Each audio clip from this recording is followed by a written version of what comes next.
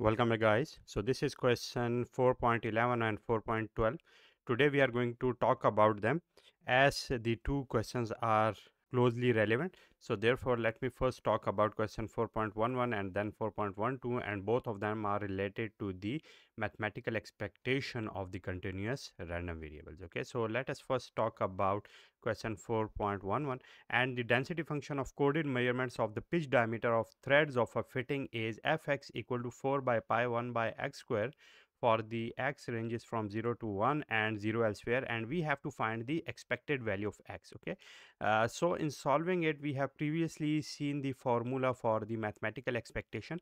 As we can see that this is a continuous random variable, so that's why the formula for it would be the expected value of x would be what we have to integrate it. Okay, integrating it by multiplying the value of the ranges with the value of the density function, and then we will get the output. Okay, so that is the formula we will be using. Here you can see that instead of using the discrete operator, we have been using here the continuous operator, and that is the integration. Okay, so let me first put values here, and putting values here we can very easily see here that the values here would be x multiplied by f of x, which is 4 divided by pi 1 plus x square.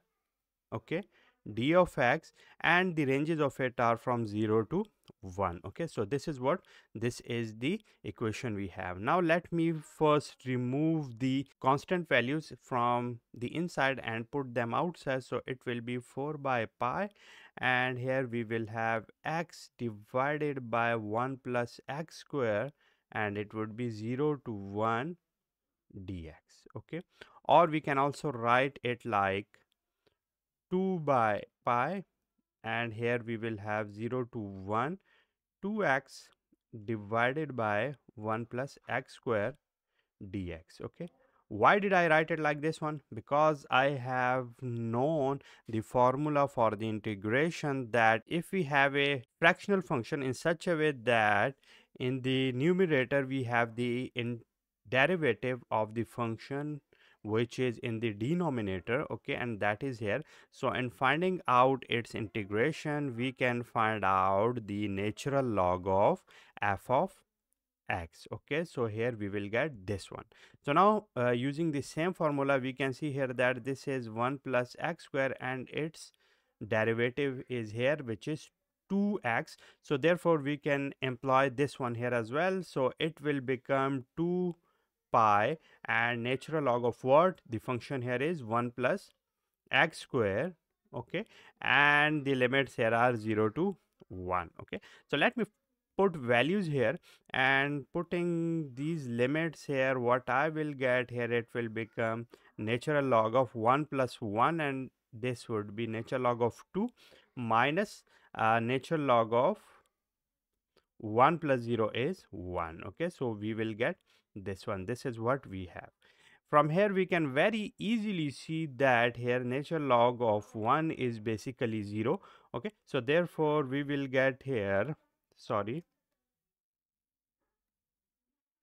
here we will get 2 natural log of 2 divided by pi, and similarly this 2, this can be the power of this 2 as well, so it will be 2 square divided by pi, which is ultimately natural log of 4 divided by pi, and that is the solution of question 4.11. Okay, so that is the solution of 4.11, in which we have employed the use of this formula for the continuous mathematical expectations. Okay, so I hope you have understood all the steps which I have carried out. Okay, so let me remove it.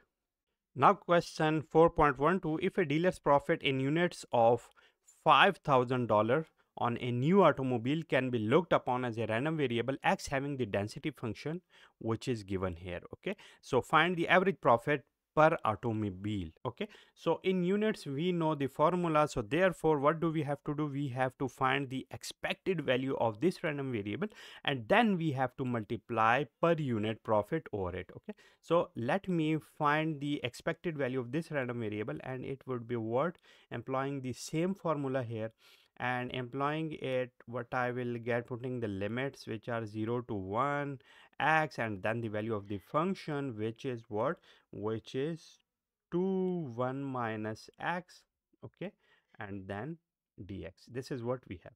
Let me multiply these terms inside. So what will I get here? It will become 0 1, and here we will get 2x 1 minus x dx, okay, or 0 1, multiplying this one inside of it, I will get 2x minus 2x square, okay, and this would be d of x, okay. So now integrating all these terms here, what I will get here, I will get 0 1 2x dx minus 0 to 1 2x square d of x, okay. So now here we will get 2 multiplied by x square divided by 2 from the limit 0 to 1, and minus 2 x cube divided by 3 from 0 to 1, okay. So let me move down somehow, okay. So these two will cancel out, and from here I will get 1. Similarly here it will be 2 by 3, so 2 by 3 and x cube, putting values here, I will get this one, and from it very easily we can see that the answer will be 1 by 3, okay. So this is what, this is the average value of the automobiles. Now we knew from the statement that the unit profit is $5,000. So therefore, in order to find the average profit, what do we have to do? We have to find average profit here. To find the average profit, I have to multiply this 5,000 with 1 by 3, okay. So it will become 1667.67 somehow, and that is what, this is in USD, and this is the solution of our problem, okay. So that is what, that is the solution of our problem, in which we have first found out the expected value, and then multiplying it with the unit profit, we have got our answer, okay. So that is what, that is the solution of two relevant problems that which are related to the mathematical expectations of the continuous function. If you have any question, you can ask me in the comment box. See you soon.